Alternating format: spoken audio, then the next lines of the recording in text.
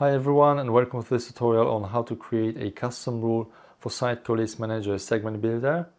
In one of my previous tutorials we talked about Sitecore List Manager and different types of lists. One of them is a segmented list that allows you to filter contacts and create a list based on rule you've specified.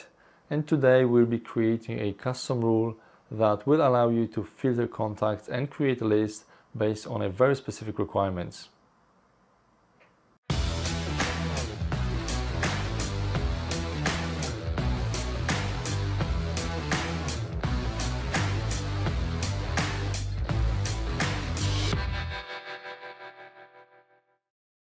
In order to create a custom rule for Sitecore List Manager Segment Builder, we need to navigate to Sitecore, System, Settings, Rules, Definitions, and Elements.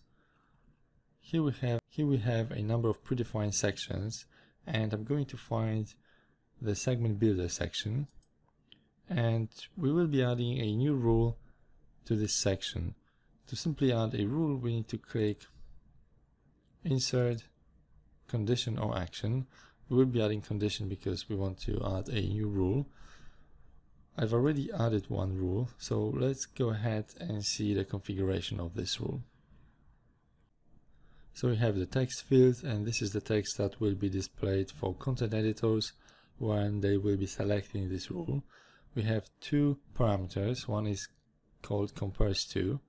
This is going to be a link, and this will allow content editors to select whether they want to check if something is equal, is not equal, contains, these kind of things, and the value that we will pass from Sitecore to the class. The type field contains a full namespace and the class name, so this is a custom class, and we just need to make sure that we will inherit from the correct base class. Because in Sitecore we have three types of rules. One rule you can use to personalize content.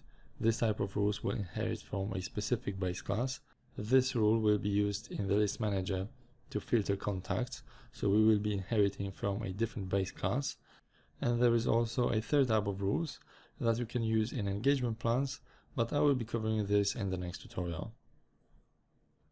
So I'm going to switch to the Visual Studio, where I show you the full implementation of the country condition custom class.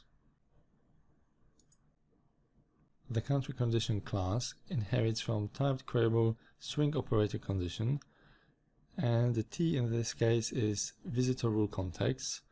So if we are creating a rule that we want to use in the list manager, we need to inherit from this base class. And the first thing we need to do, we need to override getResult predicate, and this function will return a lambda expression, and the value that we will get from Sitecore is a property that we inherited from the base class. We can simply check if the value is null and return false, otherwise we can return a result of function getCompareExpression. This is a function that we inherited from the base class, and we need to pass two parameters. We need to pass a lambda expression that will select the property, and then the second parameter is a value that we want to compare it with. The getCompareExpression will make sure that we will compare the property and the value using the operator that we've selected in Sitecore. So I'm going to switch back to Sitecore, where I show you how to use this rule in the list manager. On the list manager dashboard we have three lists, and I'm going to select the first one because this is a segmented list, and rules only work with segmented lists. That's why I'm going to select this one. If you would like to find out more about lists and how to create them, you can find a link to the tutorial in the description.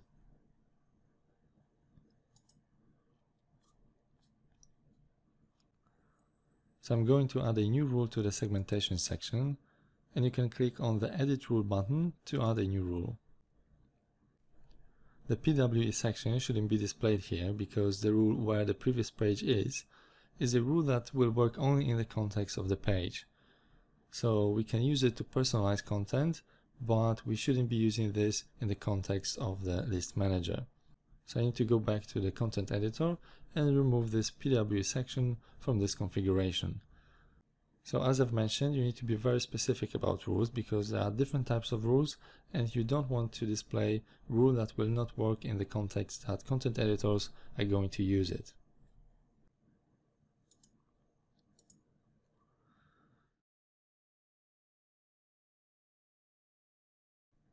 So we need to navigate to the Segment Builder section, and we need to change the default configuration. So we need to simply remove PWE from the list of selected tags. We need to save this configuration. And now if we refresh this view, PWE section is no longer displayed. So let's go ahead and select our custom rule. And the Compare tooling gives you a few options. You can check if a property and value is equal, if it's not equal, if contains. There are a few options that you can choose from. And then we have a specific, which is a text field, where we will be passing our variable from Sitecore to our class. Number in brackets will indicate how many contacts have been selected by this rule. You will also see number of contacts that have been selected by this rule next to the rule. You may still see total number of contacts in the table down below, but to apply all these rules, you can simply save this configuration and then Sitecore will refresh this page. In this tutorial, we've created a custom rule for Sitecore List Manager Segment Builder, and this rule will be available for content editors when they will be adding segments to segmented lists. I hope you found this tutorial useful. Thanks for watching, and I'll see you in the next one.